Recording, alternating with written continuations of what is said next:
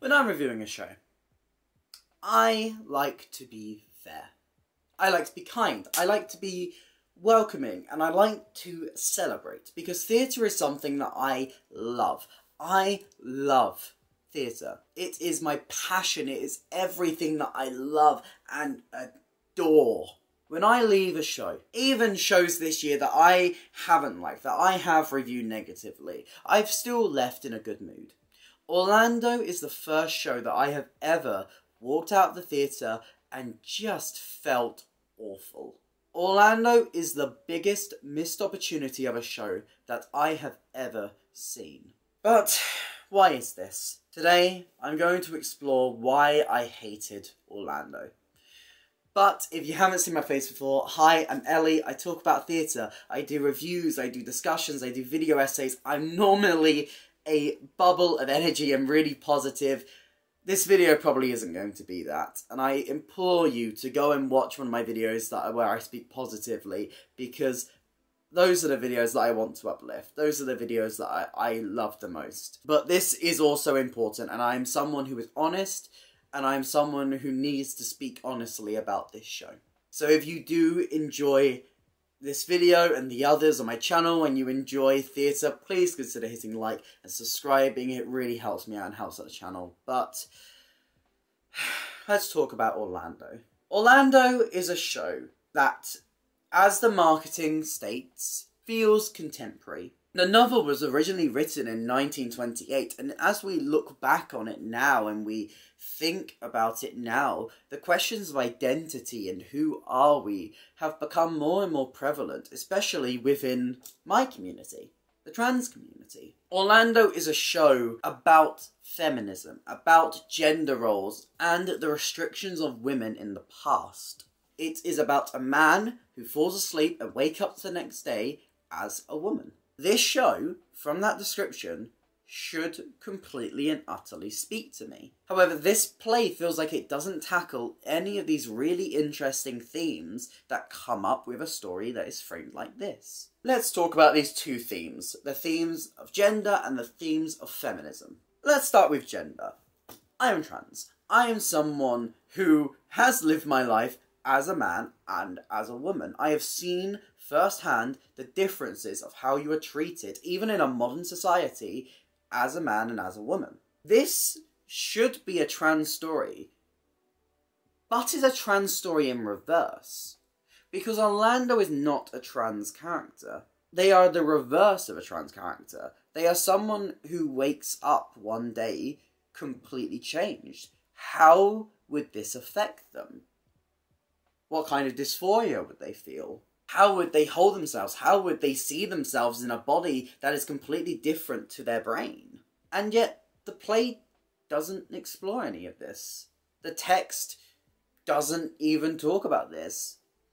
Orlando is just as confident in a male body as a female body. It feels a bit like a missed opportunity here. There could have been a lot of really interesting exploration of how much would change. And then we can lead into the idea of feminism here. Because it's not just the body changing, it's also Orlando's status. Orlando finds themselves in a place and a society where suddenly all of the stuff that they were promised to inherit they can no longer own. Because they're a woman now. They can't vote, they have no freedom, they have to get married to a man. And the play tells us this, sure. The play talks about it, but the play doesn't explore how Orlando really feels about this. Orlando just dresses up as a man and everything's fine. There's so many interesting questions. Not only if you look at this from a trans perspective, if you look at this just from what's delivered, there's so many questions here about feminism, about roles in society, and how someone who hasn't grown up with these roles would feel if suddenly everything changed and all these roles were suddenly forced onto them. And yet it doesn't explore any of this. Something that looks contemporary, from the get-go feels contemporary, is not explored at all in a contemporary way. And then we get on to casting. Now, it was a big deal to cast Emma Corrin in this show. Because by casting someone who is non-binary, By casting Emma Corrin, you immediately plant the seeds in people's minds and in trans people's minds that this show is going to tackle it from a trans perspective. But this show doesn't. This show is written by a cis man and it's been directed by a cis man. So why have you cast Emma Corrin? If you're not going to bother to explore this in any way to do with transness, why have you cast Emma Corrin? More so, why have you not cast the entire show with non-binary actors? The staging and the ideas of this show feel like it should have been staged with a full non-binary cast. It feels like the themes and the ideas of this show are there, but are held back a little bit because of how they've cast it. What's more, I think this cast is too big for this show. We have 9 different people playing Virginia Woolf, and a couple of little side roles here and there, which honestly could have probably been played by 2 different actors constantly multi-rolling. This play feels like more of a commentary on Virginia Woolf herself than the character of Orlando, and because of this, Orlando feels like a very two-dimensional character. They are a person who is constantly asking themselves throughout the entire show who they are. And this question is fine, this theme is fine, as long as we get to know who Orlando is. We don't get to know who Orlando is at all.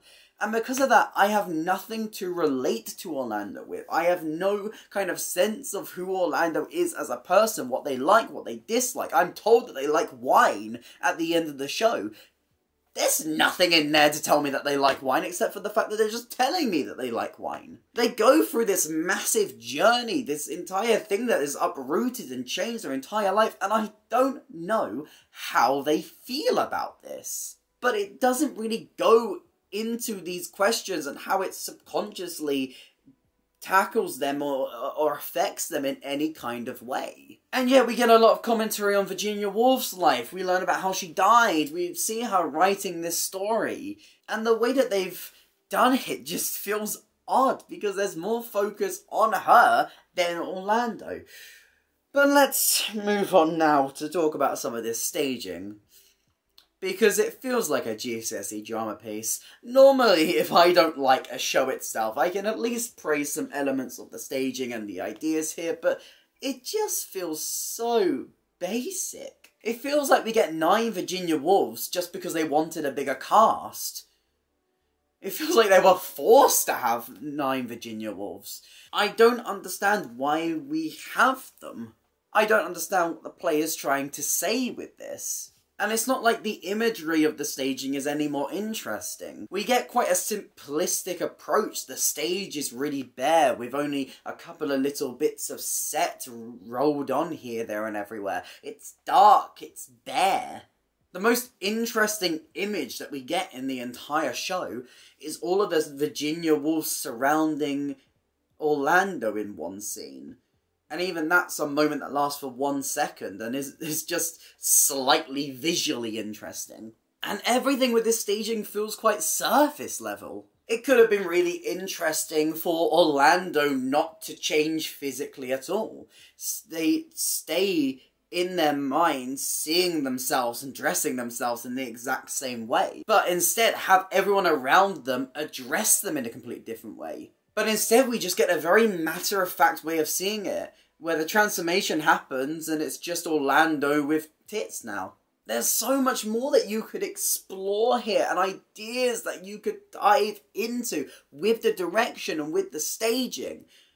And these ideas are right there. They feel like they are right there, but the play doesn't even skim them. I wish I could sit here and praise this show, but there is nothing in here that connected with me on any way. All of these really interesting things about the show feel like they're not explored. And the reason that this hurts so much is because it's all right there. It feels obvious. This should be a trans story. Hell, the marketing says this is a trans story. But it's very clear that the people working on this didn't really care. You want the biggest thing? that told me that they don't really care. You have cast your lead. Your lead is non-binary. And you haven't even bothered to put pronouns in your program. You can't even put a they, them next to Emma's name to stop the audience misgendering them. There's nothing in the front of this program that really dives into a trans perspective. There's an introduction to Orlando and then a talk with our director and writer, both of whom are cis white men. It speaks volumes. Because at the end of the day, I'm disappointed. I'm really disappointed because we don't get much representation on our stages. And Orlando hurts me even more because this should have been a trans story, and from its casting, it showed us that it was aware of trans people and how this story was important to us. And yet it just doesn't. It doesn't tackle any of these issues. It doesn't explore it in any kind of way. I'm going to compare this for 1 second to a show that played at the Garrick 2 months ago, and that is My Sons Are Queer, But What Can You Do?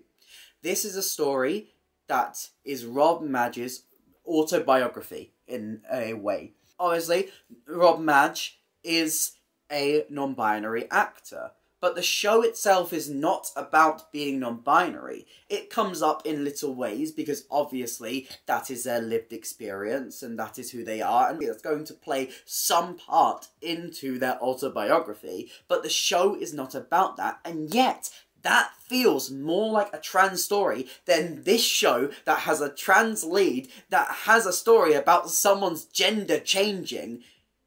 That one, that is about someone dressing up in their living room, feels more like a trans story than the trans story. And the fact that these played at the exact same theatre is just so ironic and so upsetting. We honestly deserve better. I'm just tired at this point. I'm tired of getting my hopes up for some good trans representation and being slid this. I'm tired of really great trans theatre getting 2 weeks in the West End. I'm really tired of seeing people demonise us and not even see the industry that says it's open to us treat us in a fair way and give us the stories that we deserve to see on stage. Orlando is so disappointing because it is such a missed opportunity of a show. There is only one moment in this show where transness is mentioned in any way. It's a very fourth wall breaking show, and the only time that transness is mentioned is when Deborah Findley's character turns to the audience and says, boys and girls, ooh, and everyone.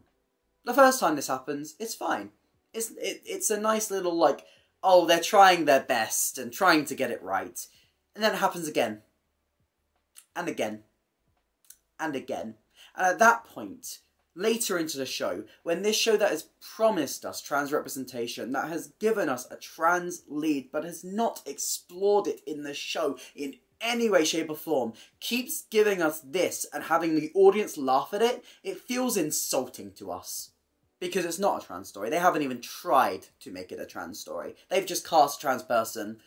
But if Emma Corrin was not famous, they would have not cast them in this show. This is the most disappointing show of the year for me. I can only give it 1 star. I can't even say that it's saved by a good script. I can't even say that it's saved by casting. I can't even say that it's saved by direction and staging, because all of it feels like it has no aim, no vision, no direction. All of these really interesting ideas are only skimmed on such a surface level. The casting promised us some really interesting and modern view on this story, and it just doesn't deliver. As a critic, I'm disappointed. As a theatre lover, I'm disappointed. But most importantly, as a trans person, I am disappointed. But what do you think? Obviously, theatre is subjective, and if you did enjoy Orlando, I'm glad that you could. I wanted more. Let me know all your thoughts in the comments down below. If you did enjoy this video, please consider hitting like and subscribing. It really helps me out and helps out the channel. There's some links to some other videos on the screen right now, but that's it for me today, and I hope to see you next time. Bye.